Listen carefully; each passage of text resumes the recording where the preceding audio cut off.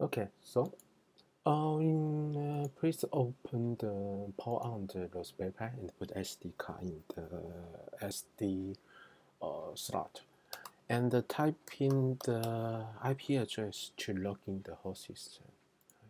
And we can use SSH remotely login.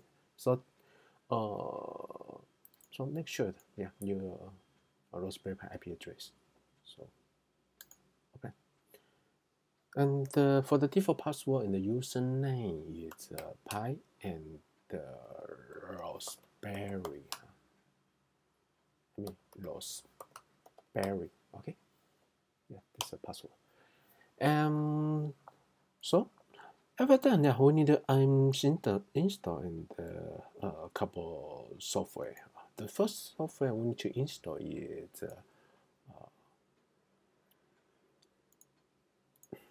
we are going to install the web service. For the web service, the first thing you need to upgrade and update the system. So I already so update and upgrade. So and also you need to do in the update. So because I already already installed and doing this command. So update I will recommend doing the upgrade function. But this this function will take a long time, so I will not join this command in this video. And after that, let me demo to you how to install the web service. The first thing we need to install the Apache. So Apache is a web service application. So please doing this command is called the apache2. And select yes. So Raspberry Pi right now is download the apache2 software. This software is a web server software. So yeah, same. Let me pause the video and until this download complete. I will recommend you also need to download another software. It's called the PHP5. Yeah, it's a PHP5 library.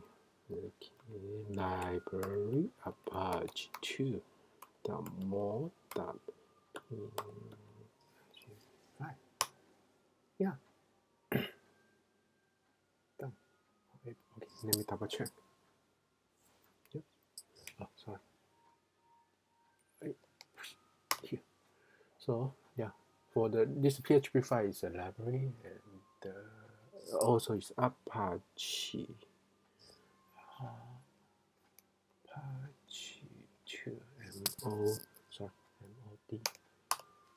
library. So this means we install the two software. One is called the PHP5, another is called the PHP library Apache 2 PHP. So I pause the video again and continue after the finish. Install, we should restart the machine, Apache machine. Either one, you have two ways to restart the web web service. The first one is the command, which I did right now, and another one is more easy, just restart the Raspberry Pi. Got it. And let's doing the testing. So make sure we already installed everything we need right now. So I use the IF configuration, just make sure what kind of IP address you need for this device. So in my case, it's this IP address. So I just open the browser, remotely use a browser to log in. Make sure it's working.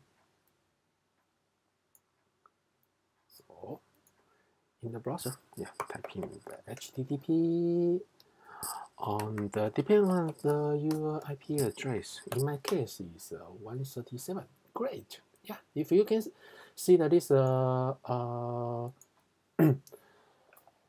message, yeah, congratulations. Yeah, you are already success. So for this video, yeah, this is iFrogLab. Yeah, so now please continue the next video. Okay.